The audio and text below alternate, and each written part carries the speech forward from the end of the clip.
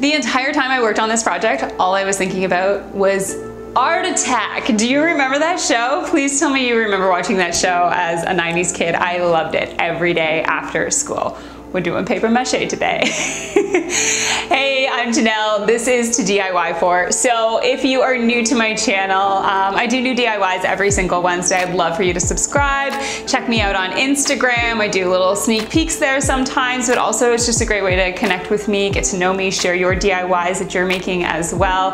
I do a lot more personal stuff on there. So we are going to be redoing a pendant light for above our dining table. A few weeks ago, I completely refinished a dining set that I got off Facebook Marketplace, and it doesn't really go well with the pendant light that I DIY'd, I don't know, months ago. Still love that one, but I'm probably just gonna move it into a different space in our apartment, and I wanted a more kind of sleek design.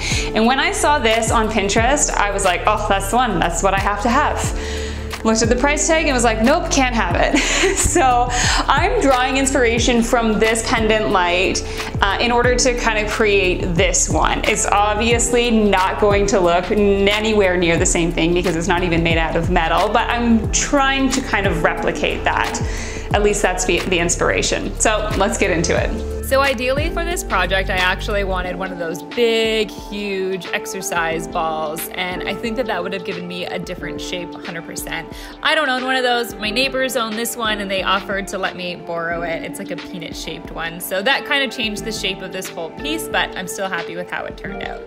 So I wrapped the entire thing with a bunch of saran wrap so that none of this gets stuck to it, and we're just doing some paper mache. It's 1 part glue, 1 part water with a bunch of paper, magazine strips, whatever you have. I would say that I ended up mixing my glue water ratio a little bit more, like 2 parts glue, 1 part water. I found it pretty wet when I did this first layer, and it does take a really long time because you need to do around 6 to 10 layers to make this thing sturdy. So that is why this project took so long, because you need to also let it dry every time you do a layer. Here's how I ripped all of my paper with just a ruler, and I just tore it simply like this. They do say you should tear when you're paper macheing as opposed to cut, because it makes the lines less visible, apparently.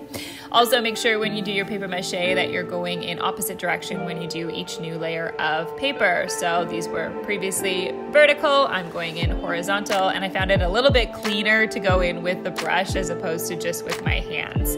So after all of the multiple layers and days of doing this, I'm sanding it all down, and it was more rough than I thought that it would be. Maybe if I had used smaller pieces, I would have been able to get a smoother, round surface, but I thought, you know what, I'll just sand it all off and it'll be nice and smooth and awesome. Boy, was I wrong.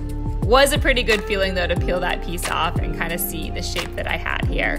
So I've got my black paint here. It's a sample that I used to paint the table as well. And this is when I really started to sink in and go, oh my gosh, this looks like crap.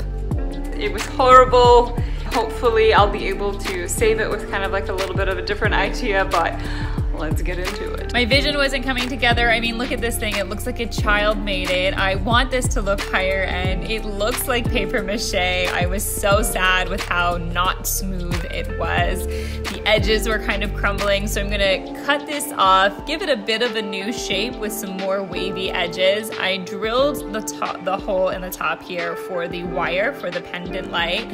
And I let this sit over the weekend, and then I came up with this idea to use Quikrete, and this was kind of my last ditch effort. I said, if this doesn't work, this whole thing is getting tossed out.